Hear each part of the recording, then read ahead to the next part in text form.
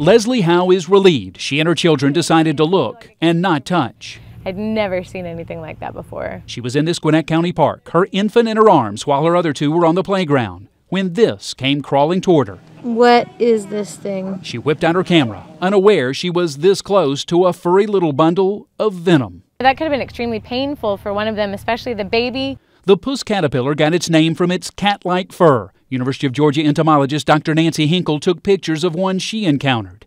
Beneath the fur are tiny spines ready to jab you with a shot of venom. It's as painful as a wasp sting, even a jellyfish. The pain begins to throb, and sometimes you can actually feel it moving up the limb. The caterpillars are native to the southeast, but typically stay high in trees, away from people. However, recent encounters have prompted warnings in Texas and Florida. A sting sent one child to the doctor in North Carolina. Scotch tape will remove the spines buried in the skin. They should adhere to the tape, while ice will soothe the wound.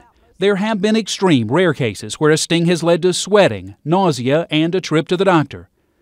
Fortunately, Leslie Howe's encounter was all amazement. I've never seen a caterpillar with like a fuzzy, curly tail. And no pain.